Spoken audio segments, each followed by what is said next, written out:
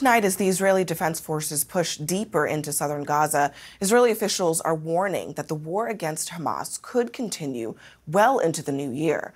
It also comes as new video purportedly shows at least 2 Palestinian children stripped and held at gunpoint by the IDF in Gaza. CNN has obtained the footage, but I want to warn you, it is graphic. Let's go to CNN's Will Ripley, who's in Tel Aviv for us. Will?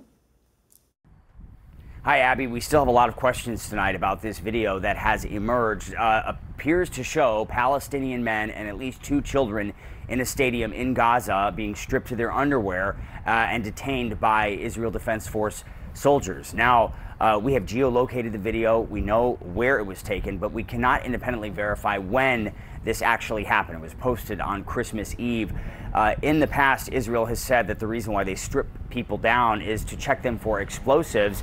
And even Israel says within the last week or so, as they were going house to house in Gaza, they did find a stash of weapons, including explosive vests that Israel says were modified for children to wear. But we're still asking questions about exactly what the circumstances are with this video that shows these children. But there's a lot of other horrific video coming out of Gaza, including southern Gaza, where there were smoke plumes rising from yet another airstrike near a hospital that the Hamas-controlled health ministry says killed at least 20 people. The images are just horrific, and doctors, international surgeons who are on the ground in Gaza are saying that these handful of hospitals that are still barely functional, barely operating, don't have basic medical supplies. They just don't have enough to be able to treat the huge influx of injured patients. We can't independently verify the numbers from the Hamas-controlled health ministry. They say that more than 21,000 people have died, a staggering more than 55,000 people injured, and some of those patients, doctors warn, are actually dying as they wait to receive urgent care. The scenes of devastation, of heartbreak, are just a lot to take in, but we did also see some signs of hope at one of the schools where families are sheltering. There was a teacher, a displaced teacher, who was teaching impromptu classes for these young students, trying to give them at least some semblance of a normal life, even though they're surrounded by so much death and destruction. Abby. Will Ripley, thank you for all of that. And let's bring in now CNN military analyst and retired Air Force Colonel Cedric Leighton. Colonel Leighton, Israel's military chief is now saying that the war in Gaza could last many more months from this point. If that is true, what does that look like?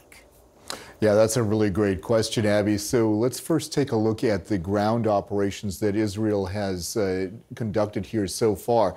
So this area in light blue is basically where they've cleared all the area in northern Gaza, almost all of it. Their furthest points of advance are in darker blue. They've also been active in the south central part and in the extreme southern part, including at the border crossings right here. So as far as how this looks, well, this is one of those areas where, as Will described in his report, there is a lot of destruction in Gaza. And when you look at what has happened so far, you can kind of extrapolate from that as to how far this is going to go if Israel continues with these kinds of operations. So this is the kind of thing that we can expect to happen even more throughout all of Gaza. One of the main objectives here for the Israeli government is eliminating Hamas. There are questions being raised about whether that's possible. Are they capable, even with all this bombardment, senior leaders of Hamas, they're still alive. Are they capable of actually eliminating this entity? Well, I think the short answer to that, Abby, is really no. I mean, when you see the different areas in which they've been operating, it really is very hard for them to completely eliminate every single aspect of Hamas. We have to remember Hamas is an ideology.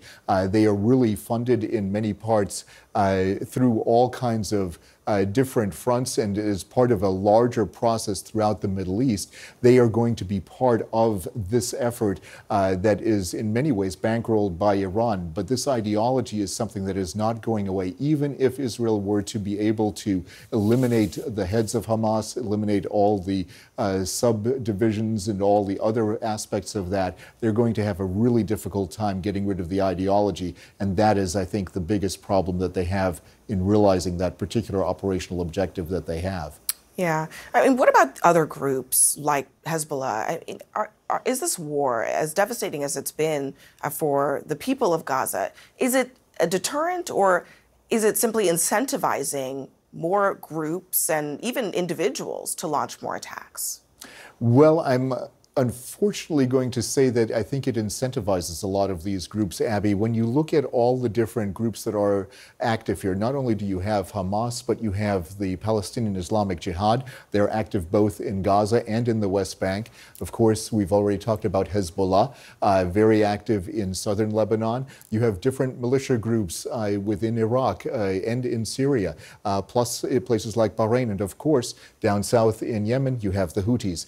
So all of these groups are looking at this as a possible opportunity in order to attack not only Israel, but also the U.S. And they see the kinds of things that we're doing in the Middle East as basically being part of a bigger effort that unites the U.S. and Israel. That may not be completely true in reality, but that's how it's perceived in the Arab world. And all of these groups are seeking to take advantage of what's going on in Gaza right now.